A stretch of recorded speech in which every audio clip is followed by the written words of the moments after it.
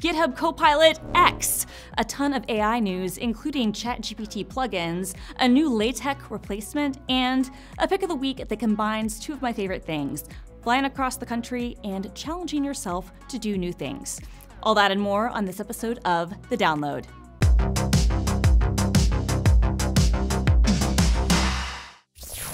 Welcome back to another episode of The Download. I'm your host, Christina Warren, Senior Developer Advocate at GitHub, and this is the show where we cover the latest developer news and open source projects. Please like and subscribe. And okay, we've got a ton of news this week. I am sad that I don't have a GitHub Copilot shirt, so I had to wear this very nice blue GitHub shirt instead. All right, let's get into it. As I said, I really wanted to wear a Copilot shirt because that's a lot of what our news is about this week. More specifically, GitHub Copilot X. And GitHub Copilot, if you are not familiar, is our AI-based pair programming assistant that can help you in your coding tasks. It's awesome, but we're not stopping here with code completion. Our CEO, Thomas Domke, announced GitHub Copilot X this week, which is a look at how you can bring the power of Copilot to the entire developer experience. And yes, the name is pronounced X, like Liam Hemsworth.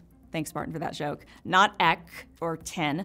I, for one, thought that we should have used some DMX music for our announcement. X gon' give it to you. What? But that's probably why I'm not in charge of a billion-dollar business. Anyway, there is a lot to unpack. Let's go through the highlights. So the first thing is GitHub Copilot Chat. And I've often described GitHub Copilot as ChatGPT, but for code. But like, what if you could put ChatGPT inside your code editor? Well, Copilot Chat is basically that. It's a ChatGPT-like sidebar in your code editor so that you can generate unit tests, explain code blocks, or propose bug fixes.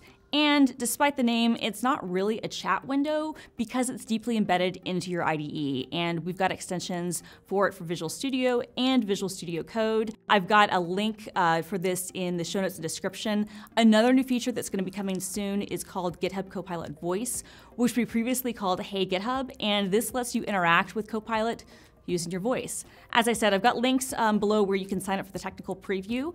Next up, let's talk about GitHub Copilot for Pull Requets. This is also available for you to enroll on a per repo basis in technical preview. And what it does is it's bringing AI-generated descriptions to your pull requests. And so this is actually powered by OpenAI's new GPT-4 model. And it's basically going to kind of go through your code and use tags that are automatically filled out by GitHub Copilot based on the changed code, and developers can then review or modify the suggested description. And this is just the start. Internally, we're testing new capabilities where GitHub Copilot will automatically suggest sentences and paragraphs as developers create pull requests by dynamically pulling in information about code changes, which is slick. And we're working on a new feature where GitHub Copilot will automatically warn developers if they're missing sufficient testing for a PR, and then it can suggest possible tests that can be edited, accepted, or rejected based on the project's needs. Very cool. So again, I've got a link for that technical preview sign up down below. We're also launching GitHub Copilot for Docs, and this is really great. It's using a chat interface to provide users with AI-generated responses to questions about documentation. So this could be questions that developers might have about a framework or a language or technology that they're using. To get this started, we are using documentation for React, Azure Docs, and MDM so that we can learn and iterate quickly with the developers and the users of those projects. And we're hoping to open this up to more documentation, including your internal docs. I've got a link down below to sign up for that waitlist too. Very cool. And last but not least, we've got, might just be my favorite GitHub Copilot X announcement, Copilot CLI. That's right, it's Copilot in your terminal. And not only can you ask it questions like how to write a specific pipe for FFmpeg, you can also use natural language to do stuff with GitHub or even search across your machine. I've been using this for only a couple of days now, but it's awesome. I love it, and it combines some of my favorite things, terminals and Copilot. I've got links to sign up for that waitlist down below too. As I said, I've just got a ton of links down below to the signups and the landing pages for everything that we just talked about. And be sure to stay tuned to our YouTube channel in the coming weeks because we're gonna have more previews and teases of this stuff because it's awesome. Also, if you are interested in getting started with GitHub Copilot as it exists now, my girl Roselle Scarlett and I are each hosting a webinar next week on getting started with Copilot, so check that out. I will have links for those sessions down below too. Moving on, if you want to know more about how to get the most out of GitHub Copilot or other stuff for your business or enterprise, don't miss GitHub Galaxy, which will be taking place March 28th through the 31st. That is next week. It's free and you can sign up at galaxy.github.com. And now let's cover very quickly some of the other new AI news that happened this week in a new segment that I'm calling Christina's Generative AI Roundup. Snappy, right? All right, first, Google's Bard. Its AI chat assistant is now in preview for users in some countries. I got access. I haven't had a chance to play with it too much, but it is really great to see more of these assistants and bots in this space. There are also some really fun memes of people asking Bard about BingBot and BingBot about Bard. I like it when the robots fight, or are friends, or whatever. Also, Adobe announced some of its generative AI tools for creators this week, calling this Adobe Firefly. This looks really dope, and it looks like a great way for people who are actually artistic, so not me, to leverage some of the power of generative models. And last but not least, OpenAI announced some plugins for ChatGPT, meaning that you can now have even more power inside ChatGPT. So far, these plugins are only available to people on a waitlist, and I don't have access, but there's plugins for Expedia, Instacart, Wolfram, OpenTable, and Zapier, and OpenAI also is making some of its own plugins for a code interpreter and a browser. So I've got links to all these announcements down below too.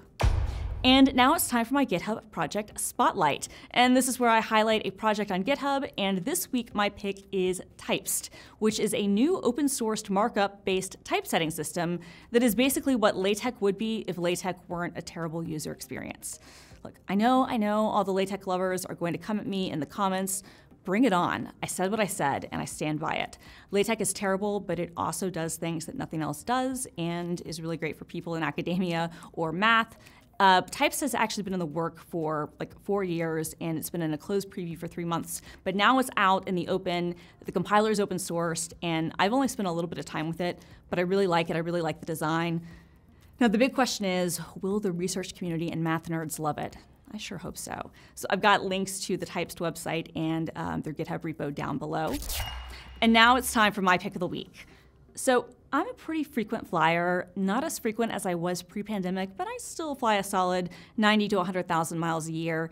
And because most of my flights are over 5 hours, I usually spend a lot of time looking at the Delta in-flight entertainment system, which is why I loved Paul Mandel's blog post, his video time-lapse, and his resulting project called the In-Flight Entertainment Challenge.